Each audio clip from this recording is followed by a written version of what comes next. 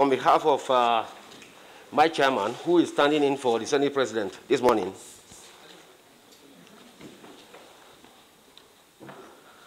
I have the pleasure of welcoming and addressing this important gathering of top government functionaries at the helms of affairs of various ministries, departments, and agencies, MDAs, of the federal government. This interactive session is pursuant of the request of Mr. President, Commander-in-Chief of the Armed Forces of the Federation, for the Senate of the Federal Republic of Nigeria to consider and approve the 2022-2024 Medium-Term Expenditure Framework, MTEF, and Fiscal Strategy Paper.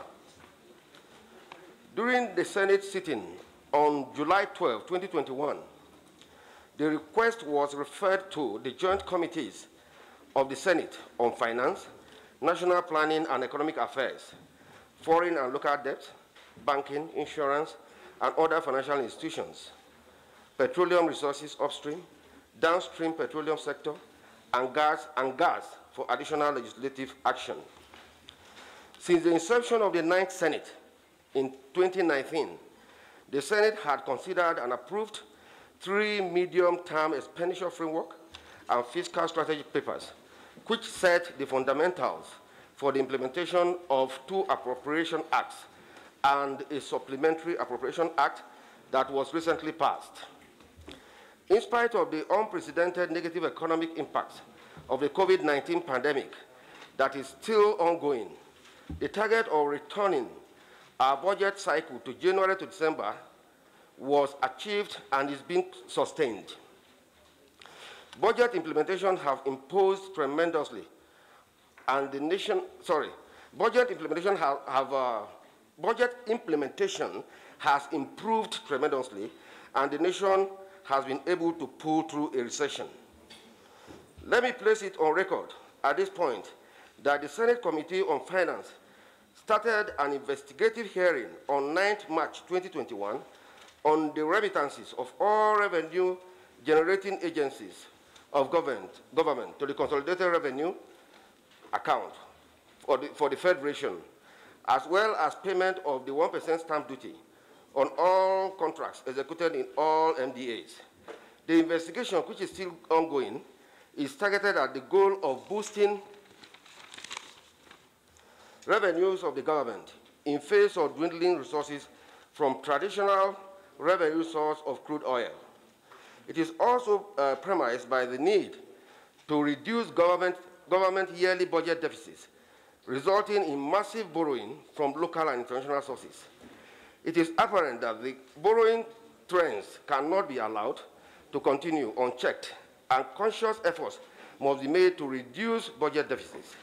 Achieving these goals requires us to look inward towards revenue generation by the MDAs. Our preliminary findings and directives to some of the agencies had led to payment of millions of naira into CRF in accordance with the Fiscal Responsibility Act 2007 and the 1999 Constitution.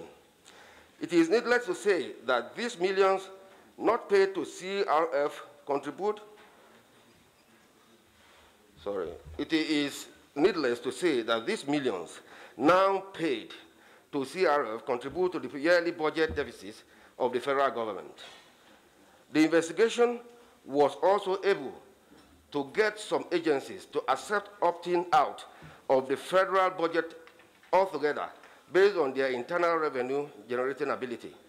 Some of these findings will further guide the proceedings of this 3-day interactive session. From the challenges facing our nation in the post-COVID-19 pandemic and lockdown era, it is time for all to agree that it cannot be business as usual for government revenue and expenditures. We need to block all revenue leakages and misuse in MDAs, as well as control expenditure therein to free funds for needed infrastructure development and provision of social services. On behalf of my colleagues in the Joint Committee, I welcome you all to this urgent and important meeting and look forward to a robust interactive session. Thank you all. Thank you very much. Thank you very much, Distinguished Senator Jibrin Isah Jibrin, that is the Vice Chairman of the Senate Committee on Finance, for reading the speech of the Chairman. Before we proceed, I'd like to recognize distinguished Senator Clifford Odia. He's the Chairman, Senate Committee on Local and Foreign Debts. So you're welcome. The Senate President, once again, very well represented by my dear Chairman, Senate Committee on Finance, my distinguished colleagues here present, distinguished ladies and gentlemen. I want to thank you very much for honoring our invitation to be here today. I want to thank you very, very much for honoring our invitation to be here today. It's a lot of sacrifice on the part of everybody. In the course of our interactive session with the various revenue-generating agencies some time ago, we discovered that there are so many leakages, revenue leakages. I want to urge all of us to work on these leakages. Because at the end of the day, as has been pointed out several times by several people concerned Nigerians, we need these revenues. We need these revenues to minimize our level of borrowing. Okay? Secondly, and very importantly, you also need to embark on various cost control measures. Quite okay, we know that some of the cost elements are fixed. Okay, but you need to work seriously on your variable cost. And even on the long run, the fixed costs, you can work on them.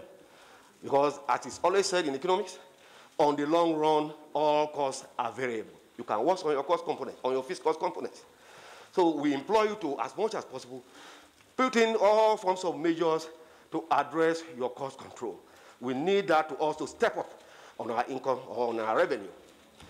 Meanwhile, I know that you must have put in so much effort to come up with various presentations here today. But I want us to have an open mind to discussions here. Okay? While we appreciate the efforts you have put in, you should also be mindful and receptive to the suggestions that will be coming from our end. Okay? So that at the end of the day, whatever conclusions we arrive at here will be in the overall interest of Nigeria. On that note, I want to thank you very much once again for coming, and I wish all of us very robust deliberations. Thank you.